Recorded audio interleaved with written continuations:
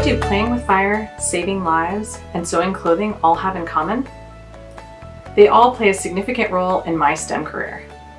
My name is Rapp, and I'm a research scientist at Berkeley National Laboratory. A research scientist is someone who conducts research or studies things to answer scientific problems. For example, they could be studying mummified bones in the laboratory using lasers to better understand a person's daily life and diet. They could be creating new technologies to help purify water. Or, in my case, they could be studying flames to help us burn things better and cleaner. Growing up, I loved experimenting with everything. This including baking cakes without recipes, taking apart computers to see how they worked, and even modifying my model rocket to help it reach new heights. I especially enjoyed the experiments that we conducted in my high school chemistry class.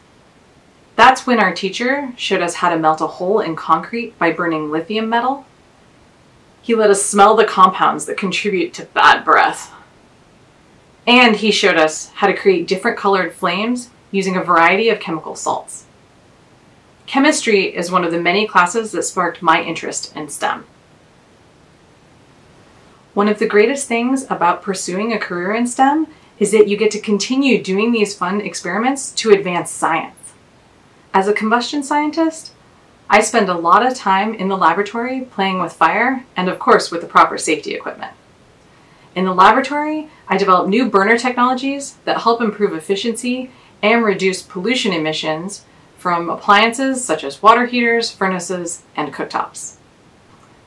Using a combination of experiments and computer models, I can create new designs that can help improve upon the current technology. This is similar to using an app to try out different hairstyles before actually cutting your hair. I mean, you want to make sure it's really what you want before it's permanent. I'm also really lucky because a lot of my research is directly applied to advanced technologies that improve human health. For example, one of my recent research projects was to improve wood-burning cook stoves used in Sudan, Ethiopia, India, and Uganda. Imagine living in a small, crammed hut with your family in the middle of a dry, barren wasteland. When you wake up in the morning, your only option for cooking food is to start a campfire in the middle of your hut. As the hut begins to fill with smoke, your eyes begin to burn, and it becomes very difficult to breathe. Regardless, you continue preparing the meal because you and your family have to eat. As you can imagine, cooking this way is extremely harmful to one's health. In fact, about 4 million women and children die prematurely every year from inhaling this smoke. To address this problem, I worked with a team both inside and outside of the laboratory to design better cook stoves. These stoves improve the wood burning process to reduce smoke and other harmful pollutants. One of the biggest challenges we faced was actually including enough desirable features that would entice people to replace their old stove. When it comes to technology, you really can't force someone to use something new. One example of this is cell phones.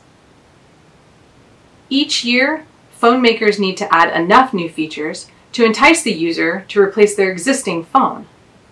We consumers will only go through the hassle of upgrading if the new design is significantly better than the previous design. This process is similar with cook stoves. We not only need someone with the expertise in combustion science to improve the wood burning process, but we also need people with expertise in engineering design as well as behavior science to make sure that we include enough desirable features that will entice people to replace their old stoves with the new one. Combining these help us create a stove that reduced smoke emissions by 90%. And we were able to identify the necessary design features to entice people to buy the stove. Now, the Department of Energy and Berkeley National Laboratory are taking the knowledge that we gained from designing clean and efficient cook stoves to helping U.S. manufacturers design clean and efficient wood heaters used in American homes. Working in the laboratory and the field to help reduce human suffering has been hugely satisfying. That said, science has always been only one aspect of my life. In high school, for instance, I loved playing soccer, taking photographs, and participating in debate.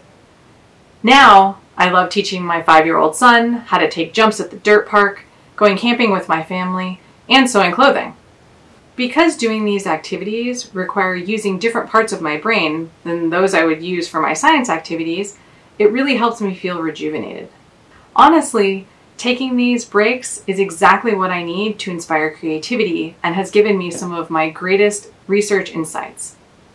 For example, when I was making a fabric book for my best friend's daughter while in quarantine, I realized I could make masks for my family and friends.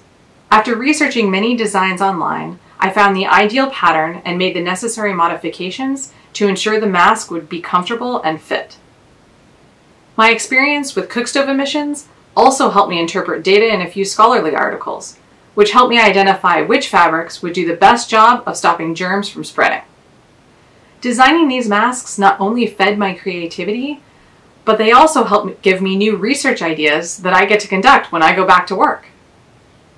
In my opinion, the best part about being a research scientist at a national laboratory, like Lawrence Berkeley National Laboratory, is that I have the flexibility to pursue research problems that I'm passionate about, that have impact, and that can improve human health. So, if you're curious about the world, love solving problems, and want to have a lot of fun along the way, then studying STEM is a great way to do all of these things. On top of all of that, you may discover something that can have impact across multiple fields. Energy and technology are always evolving, and with a career in STEM, you get to evolve with them. To learn more about me, my fire-related research, or Lawrence Berkeley National Laboratory, you can reach out to me on Twitter at @v_Rapp. Thanks for watching, and I look forward to answering your questions.